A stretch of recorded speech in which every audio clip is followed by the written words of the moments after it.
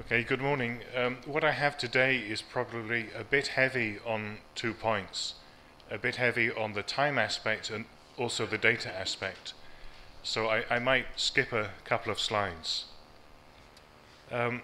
So although I am going to talk about high geophysics data, a lot of what we are doing we believe is directly applicable to other disciplines, just as we believe what other disciplines are doing is directly applicable to us.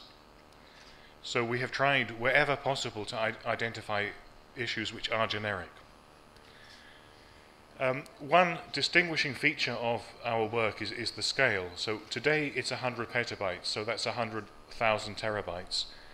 And we expect it to reach 5 exabytes, so an exabyte is the next level up from petabytes. After that you get zettabytes and yottabytes and so forth. What I will not talk about are the issues about trusted repositories. I think that's kind of a given. There's not really any point in having an exabyte repository if you cannot trust it.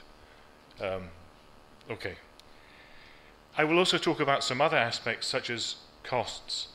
I think that's another area where we think we have quite a good handle on what we are doing. We think we understand the costs today, how they break down, particularly in terms of personnel and materials, which are the way we budget things at CERN.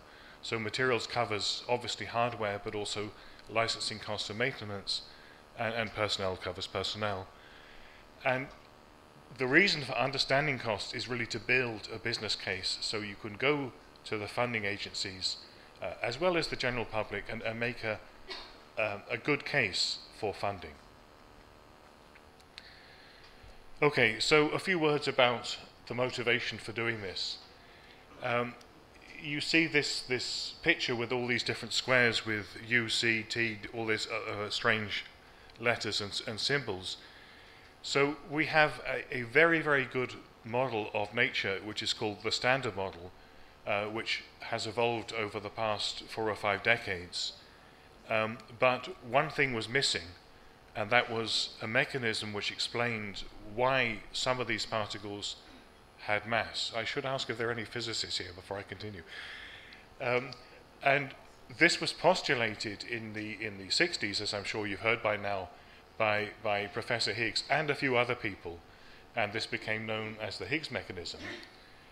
And with time, so when the first paper of Higgs was actually rejected, and when he resubmitted it, he actually included a very important addition, which was actually the prediction that there would be a particle associated with this field.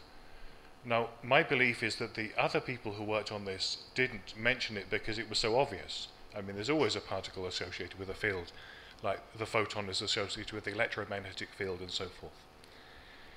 Anyway, from this seed, this grain of an idea, grew a project which was first proposed in the late 70s and started in the 2000s. It took many, many years to plan, construct the Large Hadron Collider. So the Large Hadron Collider is a 27-kilometer ring, 100 meters underground. It's cooled to 1.9 degrees Kelvin. And in cooling the ring down, this 27-kilometer ring, it shrinks by 80 meters, which is rather significant. So there are a lot of engineering issues in building such a machine. The central pitch on the right is one of the many magnets, and some of the technology that we have used to build the LHC is actually being applied to other problems, such as carbon emissions, energy problems. So there are, for example, the whole machine, this 27-kilometer ring, is a superconducting device. And if we could have essentially zero transmission loss energy flow, this would be something very important. A huge amount of energy is lost in transmission. Another technique is the vacuum technology is being tested for extremely high efficiency solar panels, which could be deployed here, it could be deployed in the Gulf states, it could be employed in many parts of the world, with something like 95% efficiency So the sun could generate power, it could run desalination plants, cooling, heating when necessary, and so forth. So these are all rather direct spin-offs, which we think in the next decades could make a very big impact to some of the major problems facing all of humanity. I mean, water issues are facing really everybody, as we heard recently, for example, in California. The bottom picture shows one of the big detectors. It's the CMS detector, and I've chosen that because that is the collaboration that India is involved in, one of the two collaborations that India is involved in. So what this looks like in terms of data rates, this is a rather old picture, these rates have gone up. We have these 4 experiments that take data at a few gigabytes a second. Now, this figure is after several filters. So this is the rate that we intend to store persistently and permanently. If you want the rate before the filters, they're many orders of magnitude higher, but not really relevant. If you listen to talks about the square kilometer array, they tend to talk about the rates pre-filter, which is maybe also not fair. So our rates are rather comparable, at least what we project for after the year 2020, will be roughly the same as the square kilometer array at that stage. When the data reaches the computer center, there's some processing there, and then it's sent out in this rather strange manner to the tier 1 sites. There's roughly 10, and the tier 2 sites an order of 100 for different sorts of processing. And again, I'll mention the 2 tier 2 centers in India. There's one in Calcutta for the ALICE experiment, a heavy ion experiment, and one in Mumbai for the CMS, the one I showed before. Now, this is all designed for very fast analysis and processing of the data. And in fact, as was announced when the Higgs discovery was made, we were able to turn data into discovery in record time, just a matter of days. Data came off the detector and was in the paper in a matter of days, when previously this was weeks or even months. So this is really a vindication of grid or cloud technology. However, this is probably not what you want to do for long-term preservation, having your data anywhere over 200 sites. And that is something that we are addressing now. So it works very well for ongoing production, but there are different considerations when you want to retain the data for much longer periods. If you look 20 years or 30 years into the future, you almost certainly will not need a grid anyway, because the advancement in technology will be so much, as we've seen from the past, that a very small number of machines could actually do the job. Continuing to talk about data, the graph here in green, this shows the accumulated data gradually rising to 100 petabytes. But what it also shows is data scrubbing, which is in the dark green. So in parallel to data taking, and with the new data as well as the old data, we are constantly scrubbing for errors and detecting and correcting them wherever possible. So this is something, as I mentioned yesterday on the panel, which I think is extremely important, is it is not as simple as just storing the data once. There are many, many issues, whether the data is on disk or tape. Every possible thing can go wrong, and you have to be constantly checking for that and correcting it. Okay, so once again, I'll get back to the timeline. So I mentioned that the LHC was proposed in the late 70s, but it has a long future ahead of it. We are just more or less at the beginning. We're in the shutdown, long shutdown 1, and there will be many, many runs into the future with increasing data rates. Now, one question people often ask is, why do we need so much data? And what you can see gradually building up here is the Higgs signal. And ask yourself, when do you think a convincing signal actually appears? And it's relatively late on. I would say it's at least half, if not 2/3 of the way through that. So what that means is, if we had a hundredth of the data or a tenth of the data, we would never have been able to make this discovery. And what we are looking for now are actually much rarer processes than these. And we are already filtering out a very large background of this data. So I will not show that again. So anyway, once you've done this and you've discovered the Higgs, then what you achieve is a very happy man. So, okay, so in addition to the 100 petabytes of data that we have today, we have about a billion, an American billion files, 1,000 million files. As I said, the LHC is only at the beginning. We have these many runs ahead of us, and these runs are expected to increase the data rate from a few tens of petabytes a year to a few hundreds of petabytes a year, and I'll probably skip over those slides a bit. So what we expect is after 2020 we will take something like 400 petabytes a year of raw data every year, plus a lot of derived data. So my guess is something like 500 petabytes of data. So 500 times 10 is 5 exabytes. So that's not a very difficult calculation. So I now want to give a very high-level overview of what is the scientific motivation for keeping this data. So there are other reasons. There's educational outreach, but I just want to concentrate on three main arguments. So the first is the long tail of papers. So when data taking stops, scientific output does not stop, and you can see there that there's a tail of publications. This is for the previous collider we had at CERN, LEP, which was in the same tunnel, that lasts at least 10 years, and in fact even now, 15 years after data taking stopped, some important papers are still being written on that data. Another argument is new theoretical insights, which might not be completely obvious from this diagram, but a lot of our work is driven by theory, and you don't know when theory is going to advance.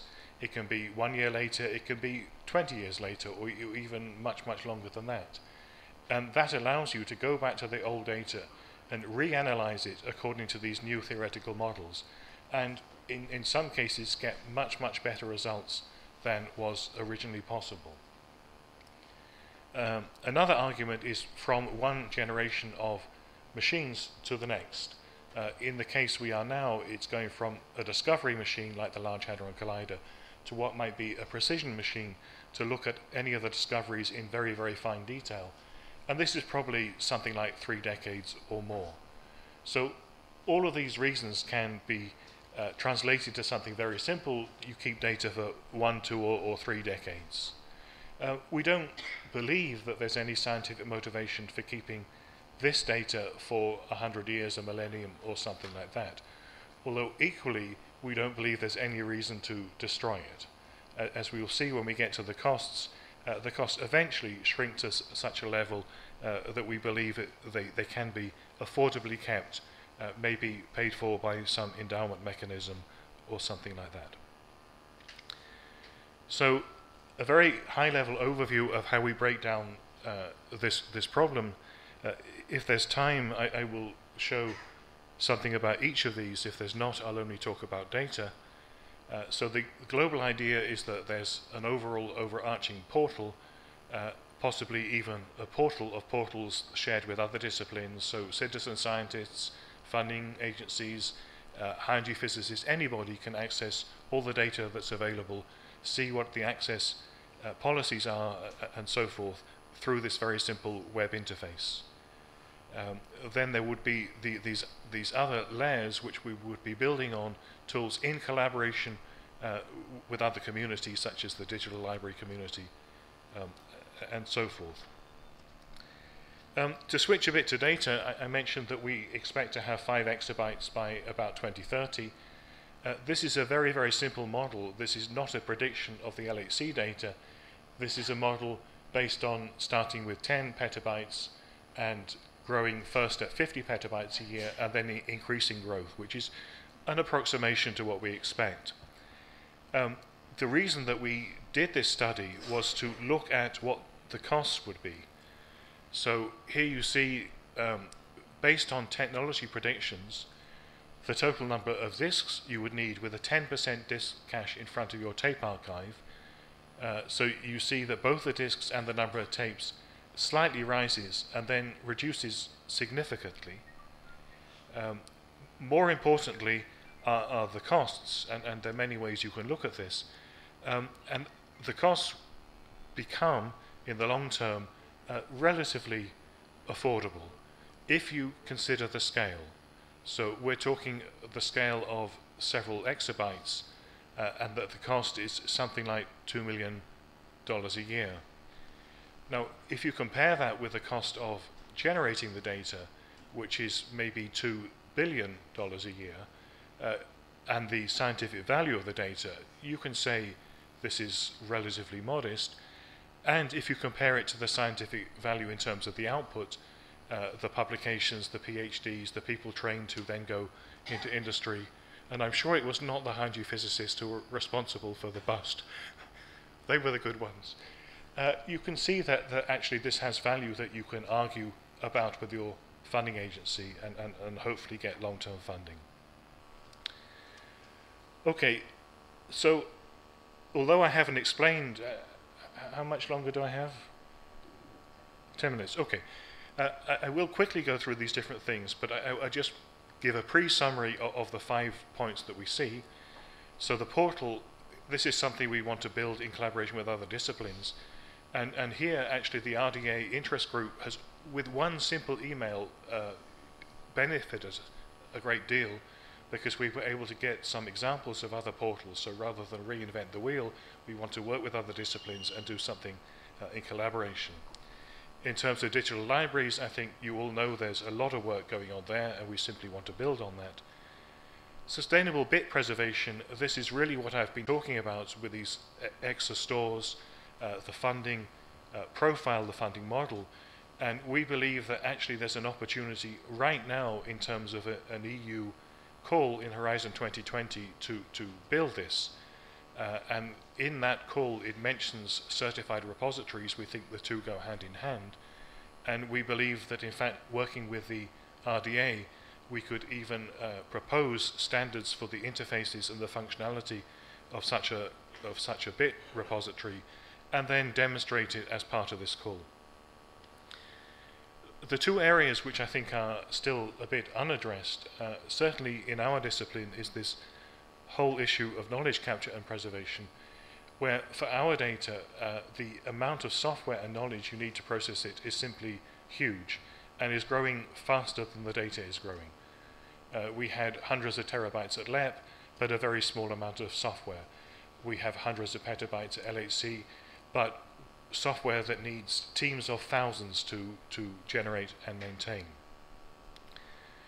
A new area, well, it's not a new area, but it's an area that seems to be gaining traction recently, is this idea of open data and open big data, because you have to say big data these days.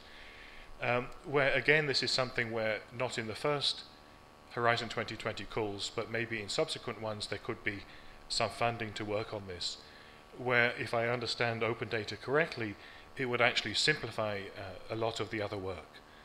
And I think this could be a big opportunity for everybody, and also for the Research Data Alliance, the RDA, if it was able to take a leading role in pushing open data forward, which I think would help all disciplines. Okay, so the portal, it might look like something like this, the planetary data system. There's suggestions we build it on the Invinio software, which is used for the Zenodo platform that some of you might have seen, but it's something very much for this sort of thing, to allow people to make their data citable, discoverable, and so forth. The documentation for how you process the data, the papers about the data, and so forth, logically we would use this Inspire digital library platform, which again is a collaboration built with other partners and disciplines and funded by the EU. This is a replacement for the Spires tool from the 90s, so it's something that has already something like a 30-year history in the high geophysics world. Another area is this, I mentioned the grid and the costs, and looking back in time we see, that, sorry, this is a bit complicated slide, but on the timescale of 2 or 3 decades, the costs of the computing go from 100 million a year to essentially zero. So obviously we have to maintain, update, replace all the hardware while the LHC is running, but for long-term use, where in fact the usage would be much, much lower than it is today, we have this very nice technology evolution which simply reduces the cost to something that is almost affordable certainly by a single institute, and in the case of the storage, it's available by individuals. So if you wanted to store all of the data from LEP, you could go out and buy that disk yourself and put it on your desk. In terms of capturing the knowledge, a solution that got some support, quite some support yesterday, the use of virtualization, is something that is being investigated. Some people are very skeptical, and our response to that is, okay, let's try it. So let's have a challenge with some predefined metrics, and let's do it over some years, and we can actually already look back, because we can try preserving a system from 5 years ago. We don't have to wait for 5 years into the future. So if we take that system and carry it forward 3-5 years, we already have about a decade of experience. And if other people are going in this direction, we think that maybe we can together find a long-term solution. And open data I already mentioned, but these slides show through the EU logo that they are quite interested in this, and so they should be. So to give some comparison about the costs which I have already mentioned, in the LHC collaborations there's about 3,000 people. So I don't know how much people get paid, but 3,000 FTEs certainly has a significant cost. The annual cost of the LHC computing grid is about 100 million euros. The database service we have at CERN, which is based on Oracle, is about 2 million Swiss francs a year for materials and 2 million for personnel. Sorry for using different currencies. You can treat them as the same. The euro is 20% stronger, 25% stronger than the Swiss franc at the moment, but basically we're talking ballpark figures, and so it's the same. So 1 euro equals 1 Swiss franc equals $1 equals 1 Canadian dollar for this purpose. When we were moving the experiments to the grid, the team that supported them varied between 4 to 10 people. And it's exactly that sort of number that we think could really make a massive difference in terms of capturing the knowledge, the data we have, for long-term preservation. And I think in terms of absolute cost, dollar, euro, Swiss franc cost, or absolute head count, these are actually very modest numbers. So it's 1 per mil. And I believe that if the scientists, who are the ones who negotiate with the funding agencies, cannot use these numbers to make their case, it means they're not interested. And they obviously have conflicting interests, because it's the next great machine they want to build, the 100-kilometer one I mentioned before. If you want to build a 100-kilometer machine round a mountain that will take 30 years of tunneling or something like that, the funds have to come from somewhere. But is it really justified to completely turn off the tap? Or can you let a few drips continue, particularly as there's strong scientific motivation to do that? So when the new machine turns on, you want to measure results that you have previously seen to check it's actually working correctly and it's calibrated correctly. So in fact, if you don't do this, you are simply shooting yourself and nobody else in the foot. Okay, my final slide. Long-term preservation, I think it's important to remember, it's a journey and not a destination. So it's a journey that you probably actually never conclude. You're on it for life. It's also best not to venture out alone. You never know what might happen. I think it really is important to have a clear understanding of the costs, not only to science but also society, of the direct and indirect benefits of what you're doing. This is the only way you will ever get funding. I think I've already convinced you that we are very eager to share our knowledge and experience about bit preservation from the pettascale to the exascale. And I would like to acknowledge all of the help that you have given us. I've been involved in this for 1 year, 1 month and 10 days, and we have made massive progress through collaboration with other disciplines and projects. Simply looking at things different ways, understanding what you are doing, and realizing that we are not alone and we don't have to start from scratch. And I think this is something that we all agree on. We need to work together. So thank you very much.